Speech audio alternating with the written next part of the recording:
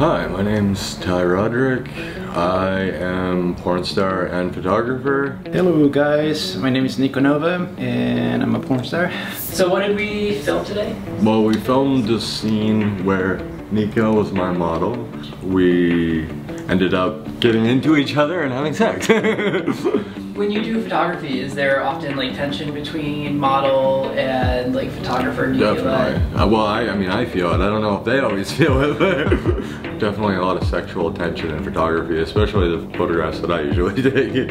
If I'm comfortable with the model and the model's comfortable with me, then it definitely comes through. Did you feel some of that sexual tension today, Nico? I did. Ty is a very attractive dude. So we did end up taking a bunch of photographs during the shoot, and as a photographer, I'm going to show you a bunch of my favorites. This picture is actually of him clothed, which is surprising because usually I prefer unclothed photos, but he looks very innocent and sweet. I look young. The lighting's nice. He looks young and vibrant, you know? I like that. I usually don't get those compliments. Vibrant and young. Yeah, you look great. I like that one. It's just kind of like the beginning of something. Like a you know? transitioning. Yeah. Well, you know it's going somewhere by the look in your eyes. What's the story? I don't know. He could be going on a date, like a first date or something. All right, so tell us about this next photo. Well, he's shirtless in this one, more my style.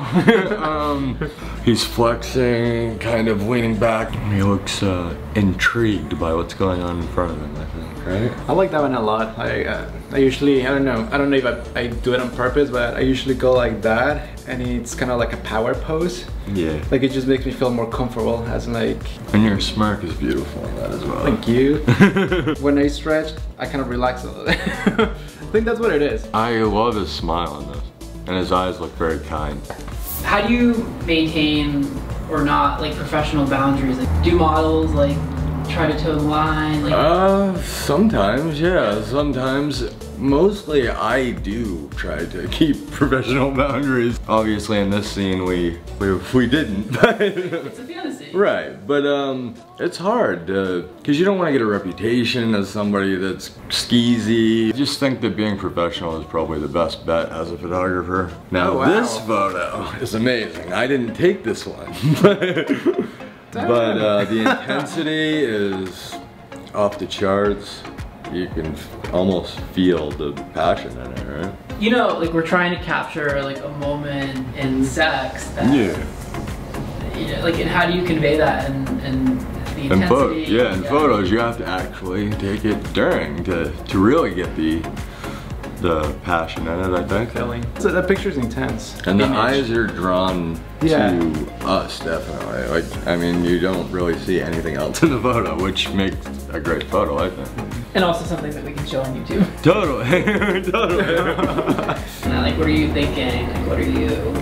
Oh, basically conveying ownership, I guess. Looking at you like you're mine. I was just gonna say, like, during that scene, what was going through my head was just, I'm yours, kind of thing. So it's kind of like a balance.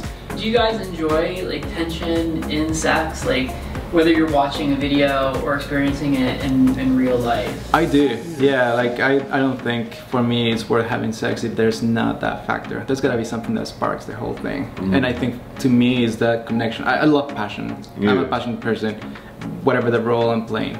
But for me, it always has to be there. Soon.